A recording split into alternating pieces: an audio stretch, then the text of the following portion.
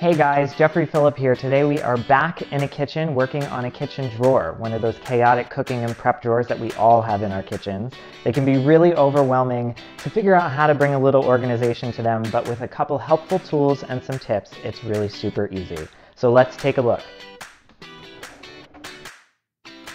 While the drawer isn't busting at the seams, it's holding quite a hodgepodge of items ranging from zesters to pot holders, and has no real structure to keep things organized.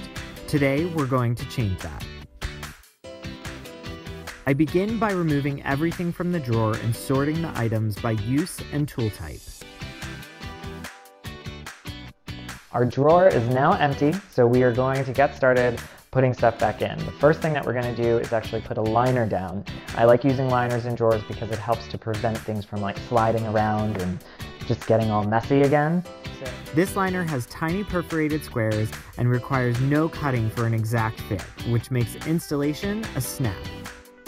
We have our drawer liner down, and now we have a beautiful blank canvas to be able to bring some beautiful artistic organization. Next, I'm ready to place the drawer organizer. I particularly like this one for its built-in expander and adjustable compartments.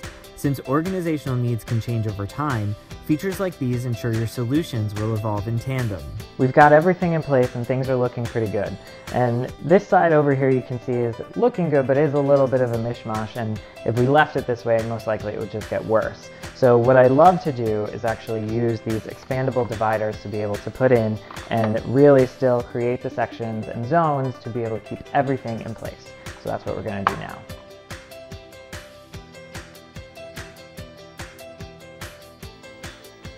Things are looking great. Everything in the drawer is set and looking really good.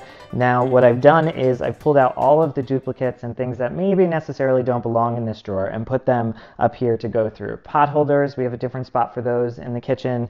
Appliance cords, we're going to put that with the actual appliance so that doesn't have to live in this drawer. Things like birthday candles can be moved to another location so they're not in a high-use drawer such as this one here. Then we had some other things like duplicates of some of the prep tools, so we took those out and we're going to either donate them to a family member or to Goodwill.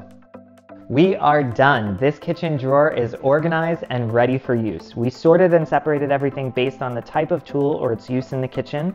We then labeled everything so it always goes back to its proper home, meaning this organization should be easy to keep in place. This busy family now has a perfectly functioning drawer so they can whip up some delicious dinners.